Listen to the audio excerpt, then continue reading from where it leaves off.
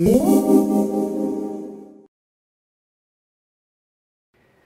have with us today Dr. Mike Posner. He's now emeritus professor from the University of Oregon, and he's one of the leading figures in psychology and cognitive neuroscience for many years. As a matter of fact, he is one of the founders of the cognitive neuroscience. He's also been awarded very enormous quantity of awards and medals. The last one, which is very important, is the National Medal of Science in 2009, I think. Right. And he's going to answer some of the questions that we are going to pose for him. Well, Mike, you've been a leading figure of the cognitive psychology and also before of psychology. My first question will be, what do you think that psychology will contribute, or what is the importance of psychology for science and mostly for neuroscience? It's a pleasure to be here with you today for this honorary event that you're having, and also to meet so many good old friends in Granada University. Psychology, in conjunction with neuroscience, has been able to make the human brain accessible to scientific analysis. And this has given rise to many new findings about how the structure, the physical structure of the human brain influences our thought processes and our learning and our perception. In 1970, when I started in this field, the mantra was, psychology is all about software. It doesn't matter what the hardware is. But this turned out not to be true. Psychology is about the software. Software is certainly important, but the hardware constrains what software can be run. And we've learned, I think, many new things about the overall physical structure of the human brain. For example, even as brilliant a person as Luria thought that there was a sensory system reported to an association system, which reported to a higher level cognitive system. We now know the close interaction between these systems, helping us to understand why even our perceptions, even our early perceptions, can be influenced by what we know about the world, by our expectations, and by our intentions. So I think psychology's made at least a preliminary contribution. As you know, in science, everything is up for grabs. New findings may mean different things.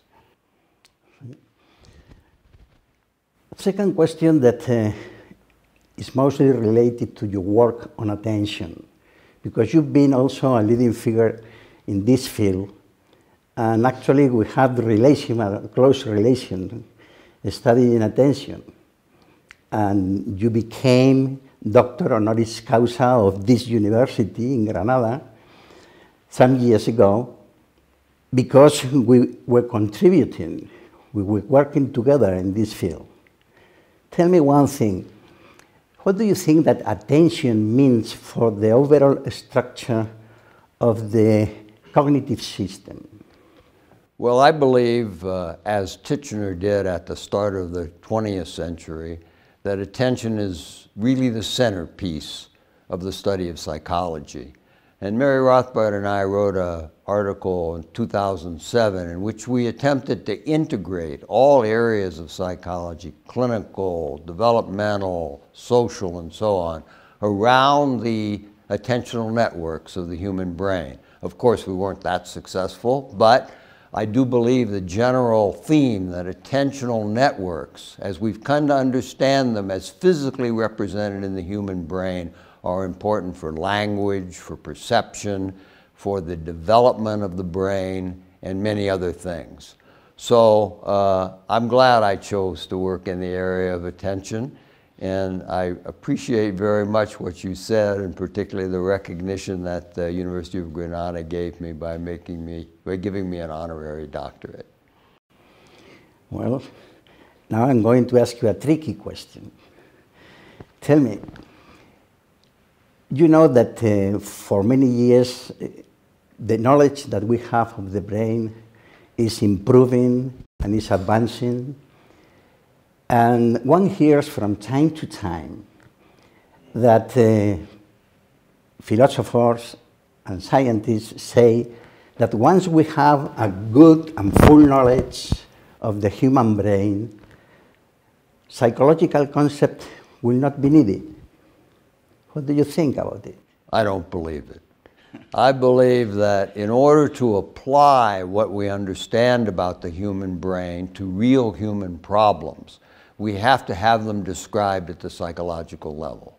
I mean, it's important to know the time course of myelination of individual fibers in the brain. That's useful information, but it doesn't tell you what to do about the development of a child. It doesn't tell you how to design an educational system. My hope is that cognitive neuroscience and neuroscience in general will illuminate many questions joined with psychology. It will be able to apply those questions to education, to child development, and to psychopathology, among other areas. Good. Well, my last question will be, what are the big questions for neuroscience and cognitive neuroscience in particular for the future? That's hard to say, of course, but I'll give it a try. I do think it's important that we will come to understand more about what's called self-regulation, voluntary control of one's thoughts and emotions. And maybe we'll come to understand how we can not only improve the ability to control oneself, but also how we can develop the proper social context in which the self-control can be exercised for important, valuable human functions. So I think that's one important area. And of course, psychology is involved with the study of education, and we hope to make more and more improvements in curricula due to new facts that are learned in psychology. I also expect that psychologists and cognitive neuroscientists will help develop methods which will actually allow us to control the brain networks we've come to understand, and to understand what that control can do in the hands of the individual person. That is, to improve their prospects of self-regulation and self-control. These are all areas that I think will be areas of future development. I think we always have to be modest about what can be achieved here, but I've been in the field a long time.